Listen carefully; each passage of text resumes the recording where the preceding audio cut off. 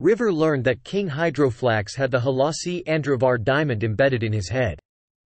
She purported to have married him as part of a plan to retrieve it. For this reason, she joked that she had actually married the diamond itself. At around the same time, she also claimed to have married her assistant Ramon. River planned to use a surgeon to remove the diamond. She sent her assistant Nardal to bring the surgeon to her, but Nardal inadvertently found the 12th doctor and brought him to River by mistake. River did not recognize the doctor in this incarnation. River brought the doctor to Hydroflax, as part of a ruse to steal the diamond from his head. The doctor repeatedly tried to tell her who he was, but she did not understand what he was saying.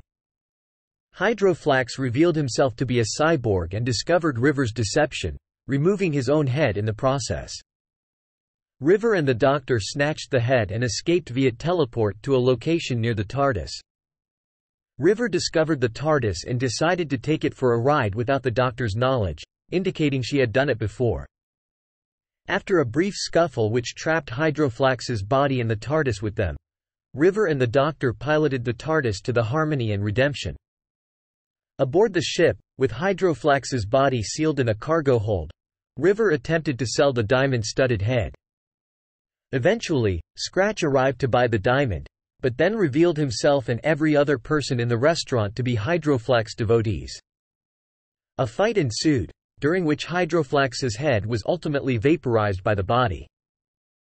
After Hydroflax's body decided to seek out the doctor's head as a replacement, River came under questioning as to his location. To buy time by keeping them talking, River claimed to Hydroflax's body that while she loved the doctor didn't love her back, and he wouldn't be stupid or sentimental enough to come rescue her. River then realized who the doctor was, and quickly revealed to him that a meteor storm was about to strike the ship and kill everyone, and she planned her position perfectly.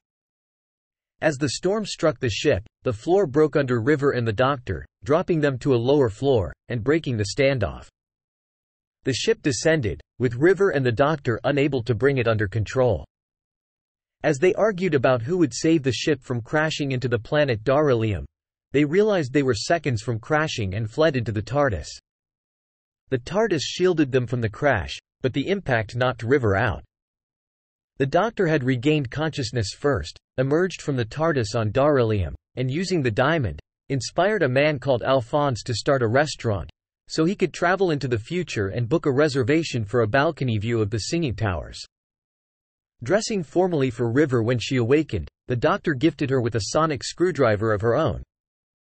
River expressed concern about the story, saying that this would be their last date, but the doctor had accepted that their time must come to an end. The doctor told River that nights on Darillium lasted 24 years and the two enjoyed the view.